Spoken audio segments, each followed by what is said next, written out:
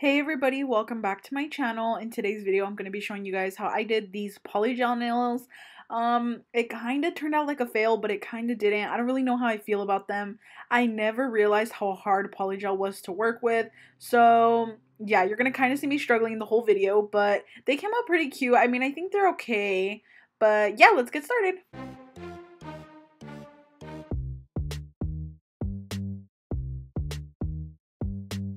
Hey you guys, so I'm going to start off by showing you guys the package. This is from Bella Vina, I believe. Dallas from Double Dip Nails. Everything I use in the video is going to be linked down below. I'm opening it up here for the first time ever, and I've never done polygel before, so this was completely new to me. I had no idea what to expect, and if I'm going to be honest with you, before even doing this video, I watched like 2 videos on how to do polygel. And I really didn't know what to expect or like what the consistency was going to be like. It comes with this little like note thing to show you how to do it, but I just honestly threw that to the side because I don't want to use the dual forms. So it comes with a few different colors. I'm basically just showing you guys here, and then I'm going to be swatching them. And then it came with a base coat and then the top coat, and then it comes with this thing. I didn't know if that was the slip solution, so I ended up using the base coat as my slip solution because I saw in a video that I watched that you can use base coat or even alcohol, which is really cool. So maybe next time I'll try it with alcohol and see how it is. But it also came with some glitters. It came with a little gel brush, which is what I end up using. And then it just came with like I said, the dual forms. It comes with a little lamp. It was kind of like not dusty, but kind of, just because of the packaging. So it also came with this, and I do want to try to use some of this stuff just to see how I can like encapsulate things with polygel. If you know how to do polygel really well, feel free to leave any suggestions down below. And if you guys see my hands a lot in this video and I'm wearing like a weird little like thing, it's literally just my robe. I was wearing my robe while I was filming this and like doing my nails or whatever.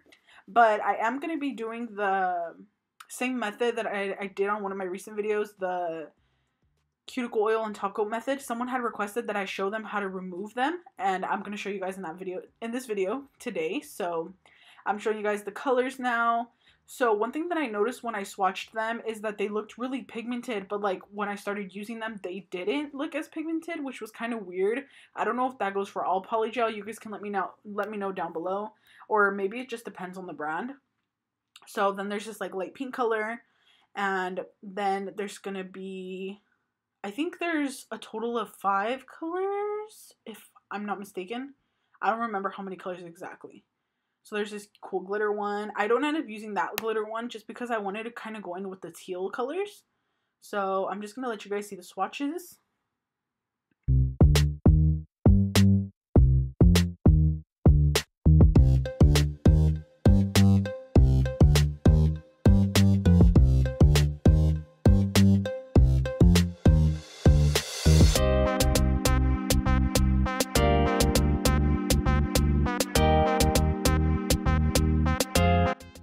Okay, you guys, so the first thing that I'm going to do is I'm going to go in with my cuticle oil. I made this one myself, and I'm going to be going in on every single one of my fingers, and I was going to use my finger to blend it in, but I didn't want that hand to get super oily, so I grabbed an old brush that I had, and I just went ahead and kind of blended it in with that, and that worked really well because the oil didn't get like all over my other hand, which was really cool. So I am going to be doing this. In my the last video that I did this in, if you watched the whole thing, then you saw that it was kind of popping off a little bit. I didn't want that to happen again with these nails, and it didn't end up happening, which was super cool. So I did everything correctly this time. What I am doing is I'm just grabbing my nail tips. These are the extra long nail tips by Zule's Nail Shop, and they're the C curve. And what I'm doing is I'm going to grab my top coat and I'm going to put a layer on. One thing I will say was that this top coat was super weird. As you can see, it like wasn't applying correctly, and that isn't because of the oil. Because I use like the same oil all the time, and I always do the top coat method with it, and the top coats never react like this, so this was super weird. I've never had it happen.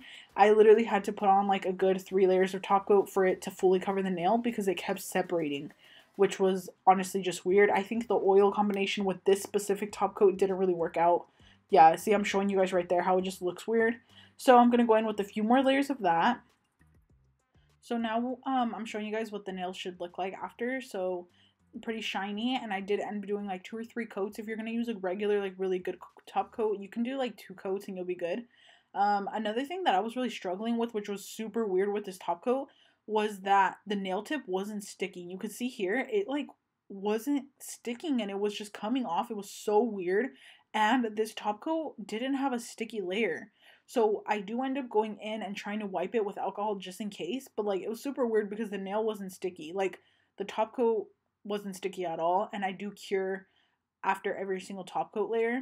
So that was pretty weird. What I ended up doing was putting the nail tip on as well and grabbing some of my Hurry Up nail glue dryer and spraying it on the nail with the KDS nail glue already on there. I don't know if that makes sense. So basically, like, I did this and then I sprayed it on really quick, like away from the camera, and that really helps because Hurry Up nail glue dryer can dry any type of like resin that doesn't need to be dried with a UV or LED lamp. So that was pretty cool because it actually worked and it dried the glue on contact. You could see there that's after I did it and the nail stayed. So I just ended up doing that for all of my nails because the top coat wasn't allowing the nail to stick. It was super weird, and I tried cleaning it with alcohol and that didn't work. So yeah.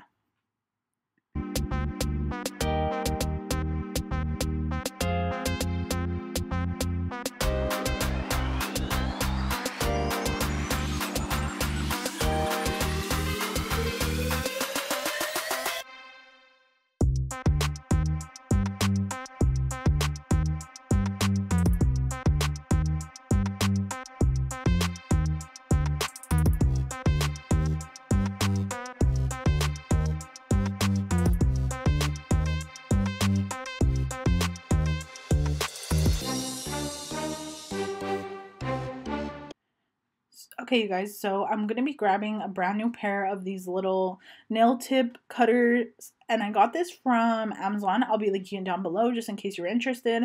I liked it because it came with a little like replacement blade, which was super cool, and I'm going to be cutting the nail tips down pretty short because the first thing that I noticed was that the polygel bottles are super small, and I was like thinking to myself, what if this isn't enough for like a full nail? Like a full set of nails, you know? Like what if I wanted to use the teal for like every nail? Like I didn't have enough for that.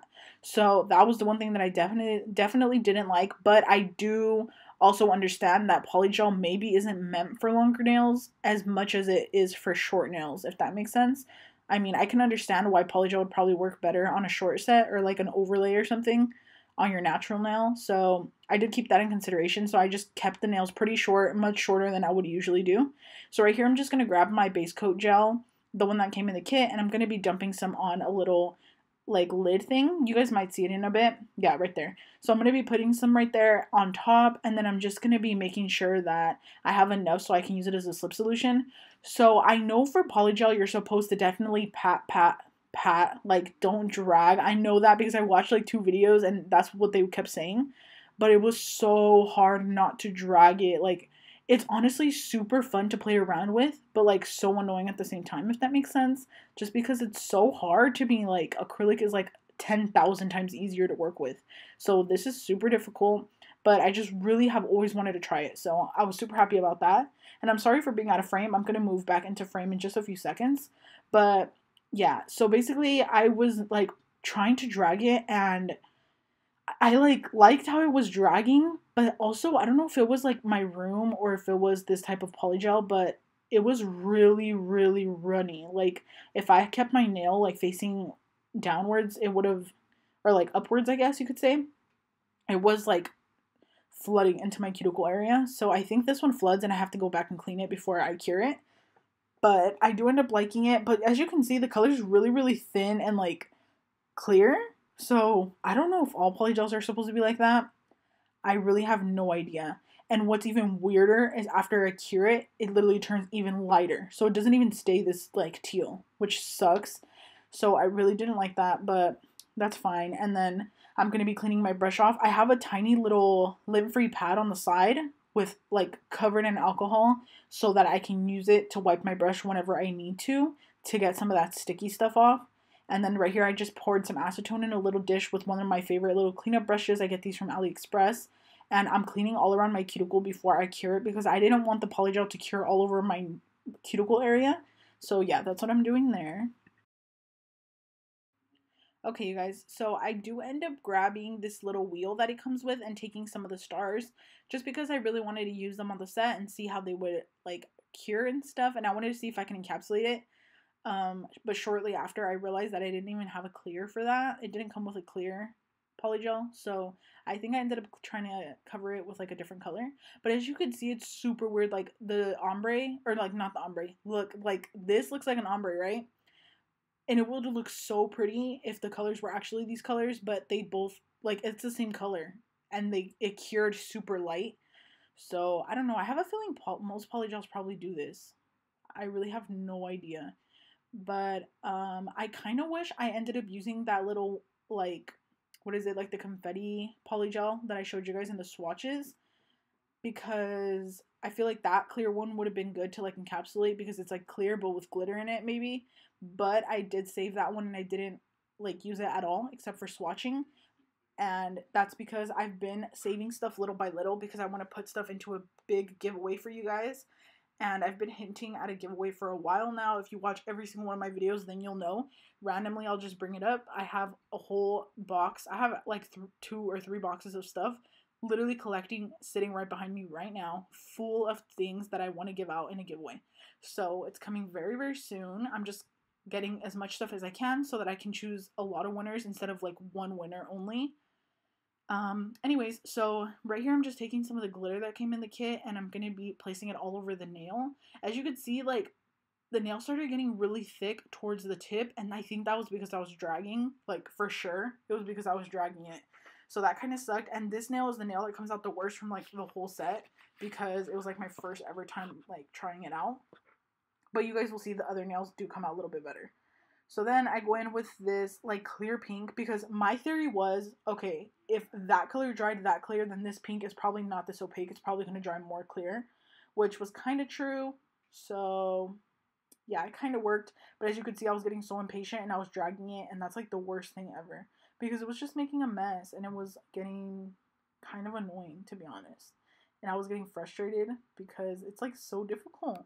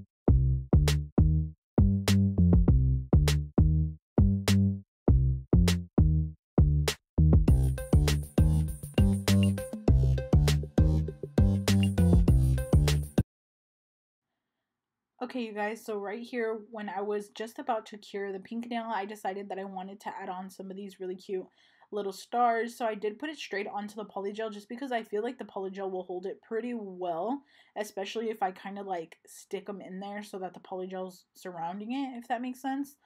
I just wanted to say really quickly that I do have another haul coming really soon. I got some stuff from Sky Beads, Zule's Nail Shop, and iGel Beauty, and I'm gonna be doing a little haul, probably either like into like put the haul into another video, or I'll just do a little haul video on its own. And then I remember I had told you guys, I think I told you guys that I had another AliExpress haul, but I'm not sure. But I'm waiting for the stuff, all the stuff to arrive. I haven't checked my mail in like 2 days, so there might be already stuff in there, but I'm really not sure. So anyways, I'm going in with the teal color on my ring finger, and then I'm trying my best to like do better application than the first nail. I was like trying so hard to tell myself, okay, don't drag, but like I kept dragging it. But I do definitely think that these like 3 nails turned out way better than that pointer finger did. And what I noticed after too is like polygel is really easy to file. It's like way softer and easier to like smooth out, I guess.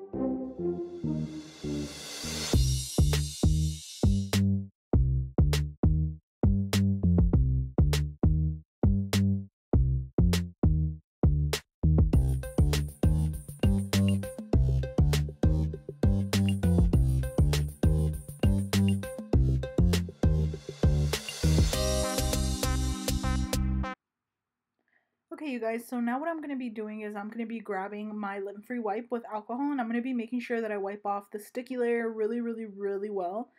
And I'm also going to be making sure to clean the bottoms just because polygel ran over to the bottom of my nails. So I did make sure to go ahead and clean that as well. And I'm going to be taking my nail file and I'm going to be filing up these nails, trying to smooth them out and make them as even as I possibly can. What I'm doing here is I'm just holding the file as straight as possible on top and on the side. So as you can see, I like using the nail file for the top just because it makes everything one even, smooth, like, I guess you could say, like, base of the nail. I don't know. I don't know what that's called, but I like doing that. And then I'm taking the sides and I'm just making sure to really, really sharpen them up as much as I can. The key to getting a good shape is to make sure that you're holding your file as straight as possible, not rounding out your corners, which could be kind of hard, especially if you're filing on yourself. But trust me, it's so much easier if you're filing on someone else. So if you have anyone that you can practice on, it'll help you like so much. If you do nails, you probably already know that. But yeah, it's so hard to like file on myself and try to stay in frame as best as I can. So what I'm doing is just going in and trying to file the sides. I noticed that these nails were looking pretty, I don't know if it was just weird to me because they were like short. And I've never done my nails short like this, like in a while. I haven't done them like this in a while, basically. So I try to get the best shape that I possibly could, and I'm really trying to fix them. But that pointer finger was literally getting me so mad. Like, it wasn't straining out as much as I wanted it to. And then also because these nail tips are C-curved, I think the polygel more, it like made the polygel run off to the sides more. But I know that you could use like the dual forms and stuff too. And I know there's like the lazy girl method, I think it's called, from, oh my gosh, I just had a brain fart, from Femi Beauty. And I love her freaking videos. Like, I love watching her videos because her designs are always so cute. The 2 videos that I watched to try and see how to like use polygel was Femi Beauty and Vanity Val. I love her channel so much. I already like watched all her videos in just a few days because ever since I found her channel, like one of her videos came up on my recommended and I've literally watched every single one because I think she's so cute and her nails are always so bomb. So love that. And yeah, so those are the 2 videos I watched. So that's when I kind of realized like, okay, you can kind of do like whatever you want with polygel, sort of. So I didn't really follow any rules or use the dual forms or anything.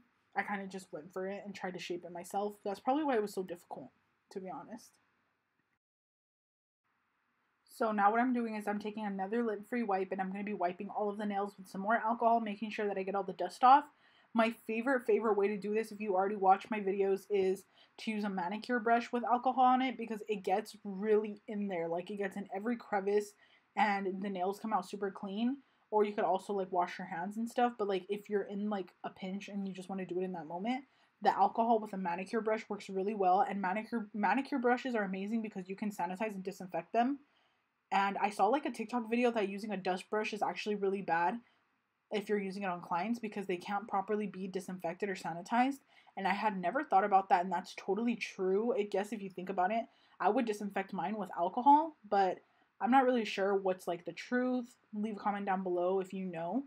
But yeah, so I think a manicure brush is like a super amazing alternative to getting dust off, because it'll really get in there. It's really amazing. Love them, and they're so cheap.